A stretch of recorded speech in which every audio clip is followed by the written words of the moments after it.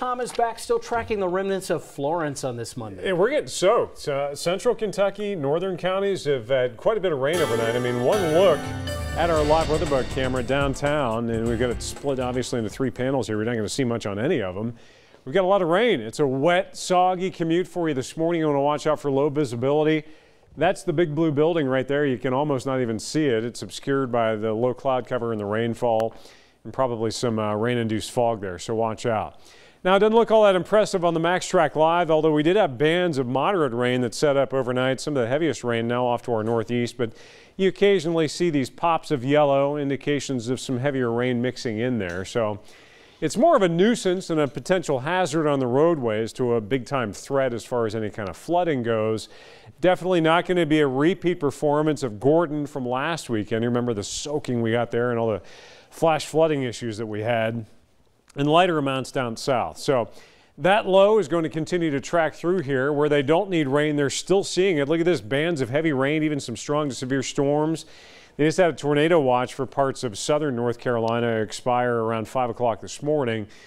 So they got just the worst of this storm. Flash flood warnings continue. Wilmington up through New Bern. You can see radar estimated rainfall 20 to about 25 inches of rain, but there are spots that exceeded 30 inches of rain. So North Carolina shattered their max tropical cyclone-related precipitation. Every state has a number.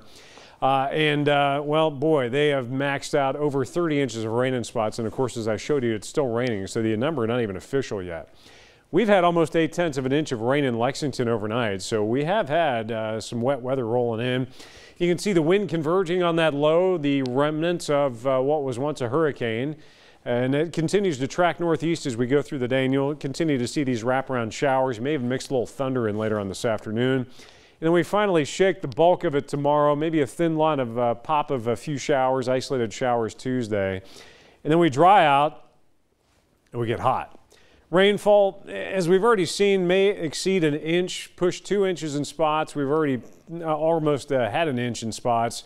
We got the rest of the day to go through, but there's the low, tropical depression becoming extratropical, losing its tropical characteristics as it arcs up towards Ohio and West Virginia today, and then Pennsylvania toward midweek.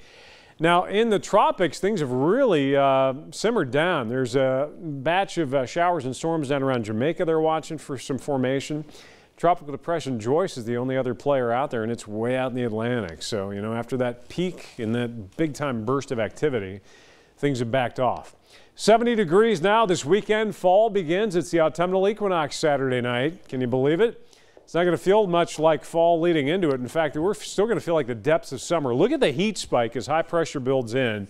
We can get into the mid to eventually upper 80s for highs. It is going to be hot out there. So watch out. You know, it's cool, it's wet today, temperatures in the mid 70s, but we're going to dry out, the sun's out, and it's going to feel on the hot side by the middle to the end of the week before we back off the heat a little bit. We're only cooling down this weekend as shower and storm chances fire back up to around our average high, upper 70s, maybe some mid 70s by Sunday.